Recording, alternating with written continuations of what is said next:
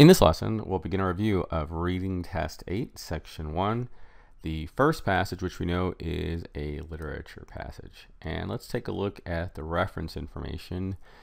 This passage is from Carlos Ruiz Zafran, The Angel's Game, published in 2008, and the translation in 2009 by Lucia Graves. The narrator, a writer, recalls his childhood in early 20th century Barcelona. And so this is really the most important part, to give you some context of the passage, because especially with these literary passages, it's first person and you're not really sure who's speaking and what the setting is, and so that's why you want to pay attention. And I'm not going to read this. I assume you have read this, but I'm just going to review it. In the beginning, even then, my only friends were made of paper and ink. At school, I learned to read and write long before the other children. Where my school friends saw notches of ink on incomprehensible pages, I saw lights, streets, and people. And so right away, it really demonstrates the passion that this young child, this boy, has for reading. And there was lots of detail here. And then toward the end, his favorite place in the whole city was Semper and Sons, this bookshop, and the bookkeeper let him stay and read books, didn't charge him anything, and it was really like the boy's way to escape. And then one Christmas, Semper, that's the owner of the bookstore, gave him the best gift he's ever received. It was Great Expectations from Dickens, and he immediately felt that's what he wanted to do. He wanted to be a writer. And so, again, hopefully you read that and you sort of have an understanding. I strongly recommend when you answer the questions not to do them in order. We'll do them in order for the review here, but I recommend doing the specific questions first and then the general ones. All right, so this question, I think this passage wasn't too difficult, but if they're more difficult, that method I think really will help. So number one, over the course of the passage, the main focus shifts from what? And this is a general question. We're going to do it now, but in the beginning, it really described all about these first several paragraphs about his love for reading, and his father really didn't have an idea that he was reading, and it was his escape. So that was really sort of a general description of how he loved to read. But then we have this notable experience when he was given Dickens' Great Expectations. So let's take a look at the answer choices. General discussion of the narrator's love of reading.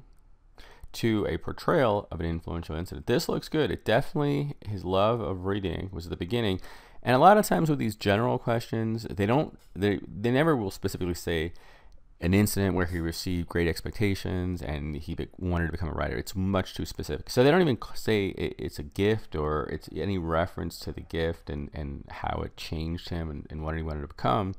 They just call it an influential incident. But this is the right answer, right? General discussion of his love to an influential incident. And so the answer is A.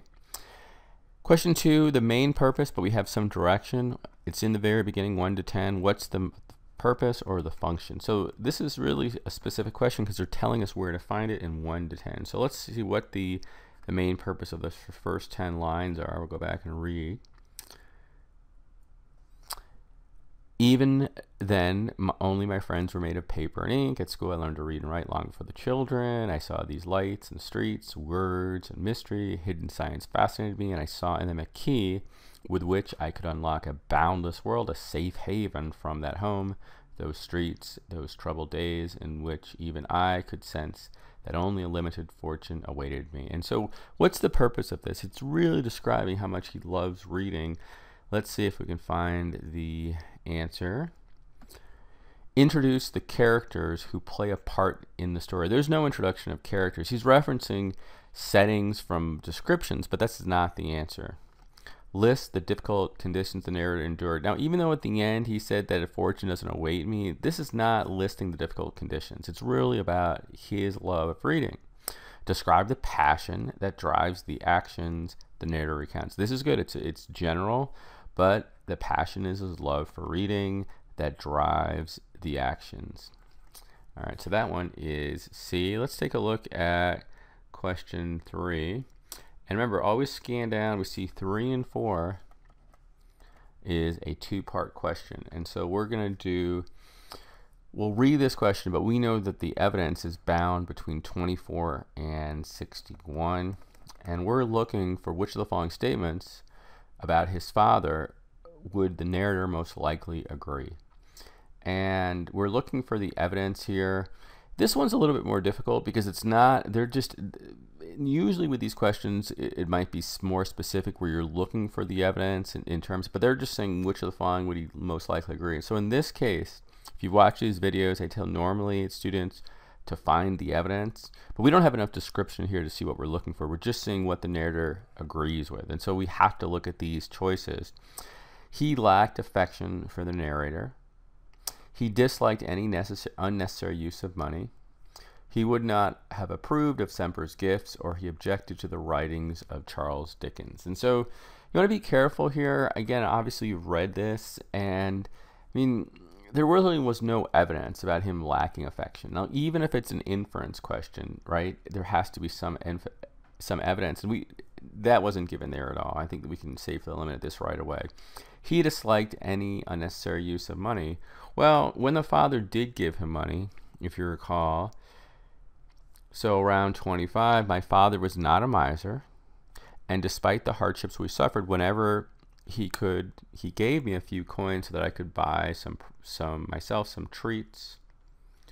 Like the other children, he was convinced that I spent them on licorice sticks, sunflower seeds, or sweets, but I would keep them in a coffee tin under my bed, and when I'd collected 4 or 5 reals, I'd secretly rush out to buy myself a book. Okay, so his father did give him money, right? And so is there evidence he disliked any unnecessary use of money? No, that's not the answer here. He would not have approved of Semper's gift. And so obviously the evidence for this will be after the gift. And so remember, the gift was toward the end. It was around 55. And so if we look here, this is the end of the passage. That afternoon I took my new friend. The new friend is just a metaphor for Dickens's Great Expectations. Home, hidden under my clothes so my father wouldn't see it. All right, so there. This is evidence. Even though it's not stated, it's inferred. Why is he hiding it? His father probably wouldn't approve of having this book. And if you look at the choices in 3, he would not have approved of the gift. The gift was Great Expectations. This looks good. Or he objected to the writings of Charles Dickens. Is there any evidence at all that he objected specifically to Dickens, that he didn't even know Dickens? There's no evidence of that at all. He just would not have approved of the gift if he's hiding it from his father, the book, the gift, not the actual specific author and the work. And so this one is C, and we had found the evidence here. So we did this a little out of order compared to the way we usually do it based on the question. And so the answer is 59 to 61. So my father wouldn't see it. It is D. And we'll do one more question in this video. We'll do number 5. It can, actually, I just looked down. We're going to do 2 more because it's another best evidence question. Do 5 and 6. It can reasonably be inferred from the passage that the main reason the narrator considers Great Expectations to the best gift he ever received is why. Now here, this is more of a typical 2-part question. We can find the evidence because we have some direction as to what we're looking for in 5. So we know the evidence is between 38 and 68. Why does the narrator consider Great Expectations to be the best gift ever? And so this is going to be toward the end when he received it, and it's between 38 and the end of the passage. And so if you start at 38, here it says Semper gave me the best gift, but we're looking for some evidence as to why. So he just calls it the best gift, but it doesn't really state why. I read it, I was aware that he knew a few authors, he's a friend of yours. We still don't have evidence of why he considers it the best gift ever. I took it home so my father wouldn't see. It was a rainy expectation. I read it 9 times. I had no other book at hand, partly because I did not think there could be a better one in the whole world. I was beginning to suspect that Mr. Dickens had written it just for me. Soon I was convinced that I didn't want to do anything else in life but learn what to do what Dickens has done. This is the evidence explaining why. He loved it so much, he wanted to become a writer. And this is where you find the evidence. Not just because you see the word best gift. This is the explanation as to why. And so it's right at the end for the evidence. It's 66 to 68. This is for number 6. And why he considered it the best gift ever? Reading the book convinced him that he wanted to be a writer, right? And so the answer here is A.